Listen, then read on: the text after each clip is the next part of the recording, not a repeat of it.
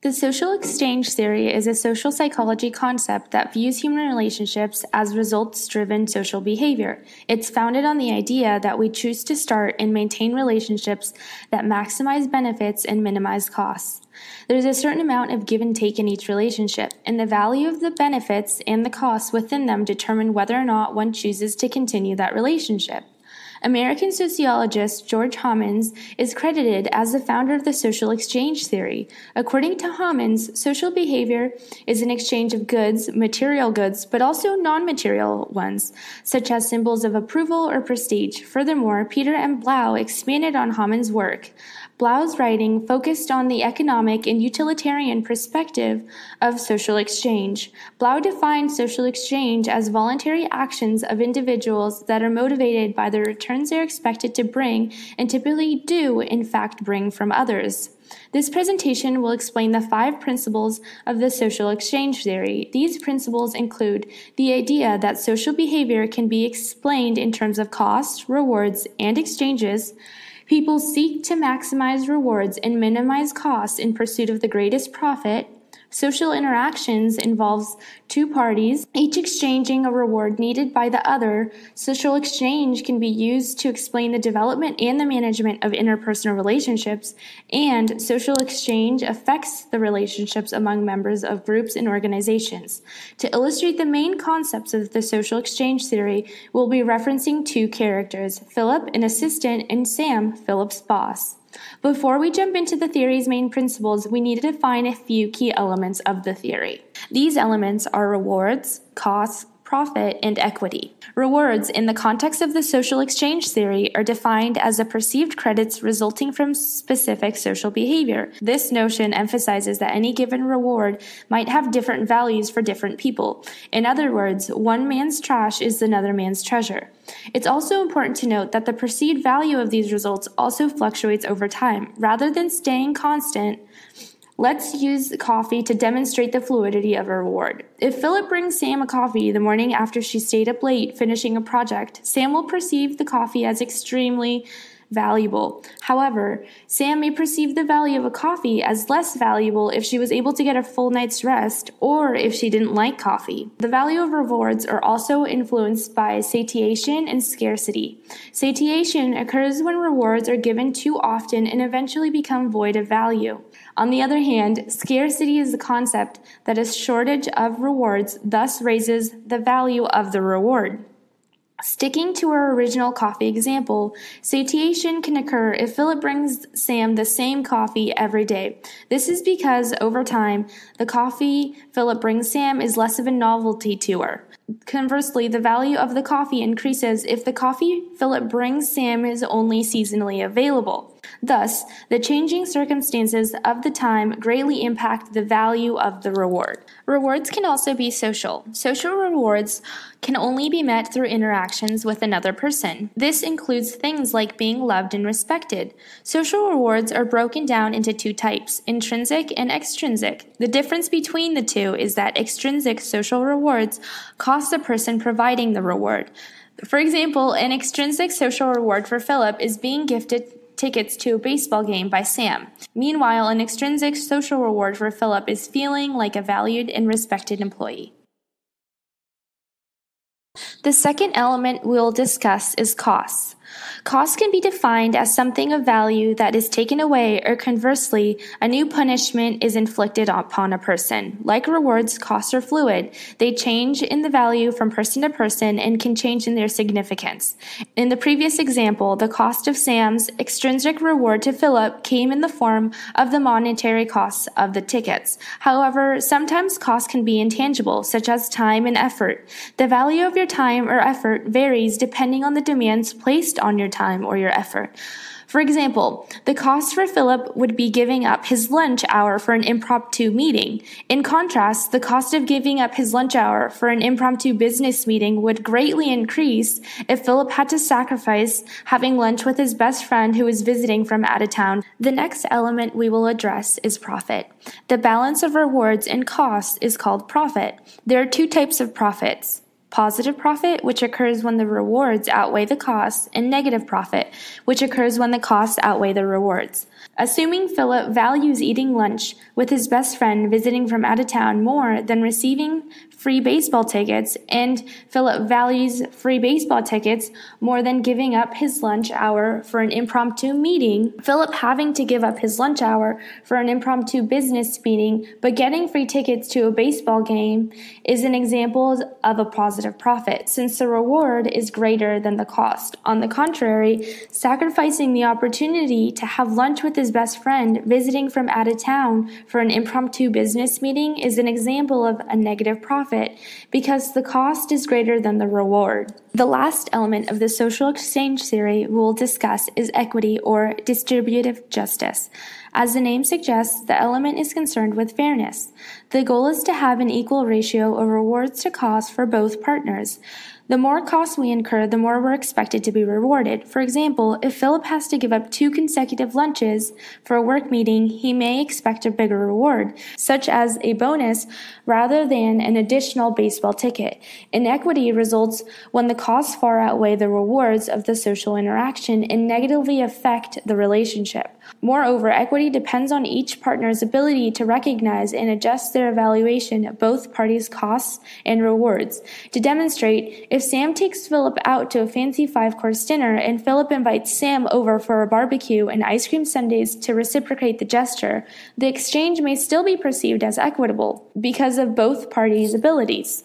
Now that we have defined and explained the key elements of the theory, let's dive into the theory's principles. The first principle is based on the assumption that social behavior can be explained in terms of costs, rewards, and exchanges. When considering any social interaction, we look at the cost as well as the rewards we might receive from said interaction. We look at the exchange of these costs and rewards and determine whether the interaction is worth engaging in. What this principle is trying to say is that the behaviors of an individual is influenced by the perceived value of the rewards or the costs. However, the exchange of costs and rewards between individuals can also be used to predict behavior. The second principle involves maximizing rewards and minimizing costs in order to obtain the best profit. As human beings, we are motivated by self-interest, and as a result, we're always going to try to choose interactions in which our rewards are greater than our costs. In general, we're going to try and choose any situation in which we have the lowest cost possible. To demonstrate, Sam attempts to maximize her rewards and minimize her costs by buying cheap baseball tickets as a reward for Philip when he sacrifices his lunch hour to attend an important impromptu business meeting. Although the baseball tickets cost Sam, the tickets are not as costly as not having Philip attend the important business meeting or providing Philip with another more costly reward, such as a week-long vacation.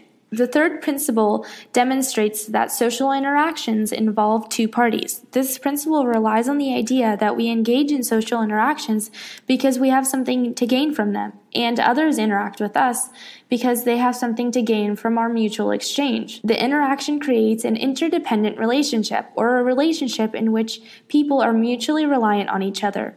As long as 2 people feel that they are meeting or exceeding their rewards compared to costs, the social interaction will continue.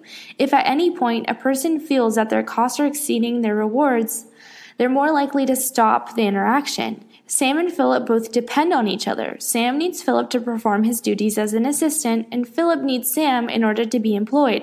Without each other, there'd be no exchange. However, if Sam notices Philip has not been completing the task she has been assigning him, Sam is likely to fire Philip. The fourth principle demonstrates that the social exchange theory can be used to explain the development and management of interpersonal relationships. According to this principle, there are 5 different reasons why we choose to interact and create relationships we have chosen. The following reasons are: outcomes. These are the end products of the interaction, that is, the final costs and rewards we obtain from any sort of communication. The outcome of Sam and Philip's relationship is that Philip has a job and Sam has an assistant. Comparison level. When considering our relationships, we compare the relationship to what we expect we should receive from said relationship. If the relationship meets or exceeds our expectations, then we're probably going to continue it. But if we feel that the relationship isn't meeting our standards, then there's a possibility that we'll end it. For example, Sam has certain expectations for Philip, and if he doesn't meet them, then she might fire him in pursuit of someone more competent. Comparison level for alternatives. This involves comparing what one could be receiving instead and assumes we're more likely to choose to engage in a relationship that provides us with greater rewards. For instance, if Philip had worked as an assistant for another employer for a lower salary and less work, he might compare his new job to his old job. If he thinks that the work he does for Sam is not worth his salary, he might choose to go back to his previous employer. Forecasted rewards and costs. When deciding how long the relationship will last, we estimate the future cost and rewards. If we believe that our future profits will either continue to be the same or grow, then we are going to continue the relationship. However, if we believe that our profits will decrease in the future, we're less likely to want to continue the relationship. For example, if Philip is not delivering the kind of work that Sam expects, she might think this is a pattern and won't want to work with him in the future.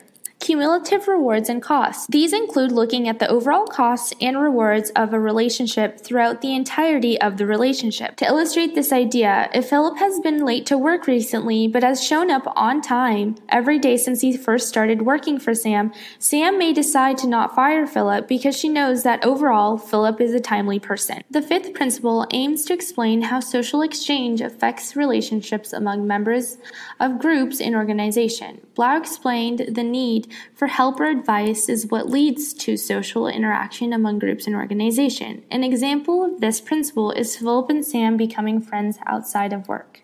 In brief, we have explained how the social exchange theory aims to predict and explain behavior through an understanding of the factors that individuals take into account in making a decision about their actions. Given the information we provided in this presentation, you all should be able to use social exchange theory concepts to answer how we go about making decisions about what we are willing to give up in order to gain something, what factors influence our decisions to pursue, sustain, or terminate a relationship, and why we feel resentment when we feel we've put more into a relationship or sacrificed more to sustain it than our partner. Let's see the social exchange theory in action. Don't forget to apply what you've learned to this video. I was working today and I made that meal, and you could have thought to yourself, you could have said, I think I'm going to get Brooke some flowers. You said on our very first date that you don't like flowers, that they're a waste of money. Every girl likes flowers, Gary. You say that you don't like flowers. I'm supposed to take that to mean that you do like flowers? No, this is not about, you're not getting it. You're not getting this, Gary. Okay, it's not about the lemons. It's not about the flowers. It's not about the dishes. It's just, how many times do I have to drop hints about the ballet? You know I can't Brooke, come here.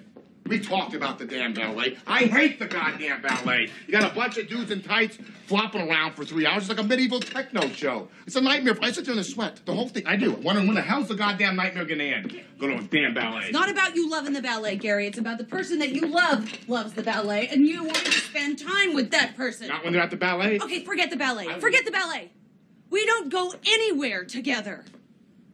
We just went to Ann Arbor together. To Ann Arbor. To the Michigan Notre Dame game. You think screaming drunk kids and leprechauns doing backflips, that's fun. That's fun for me. Come on, man. I did that for you. How do you show up for me? I'm up on the bus every goddamn day for you. Come on. I'm busting my ass to be the best tour guide in the damn city so I can make enough money to support both of us, and hopefully you won't have to work one day. I want to work. All I ask, Brooke, is that you show a little bit of appreciation, that I just get 20 minutes to relax when I come home instead of being attacked with questions and nag the whole damn thing. You think that I nag you? That's all you do. All you do is nag me. The bathroom's a mess. Your belt doesn't match. Hey, Gary, you should probably go work out. Nothing I ever do is ever good enough. I just want to be left the hell alone.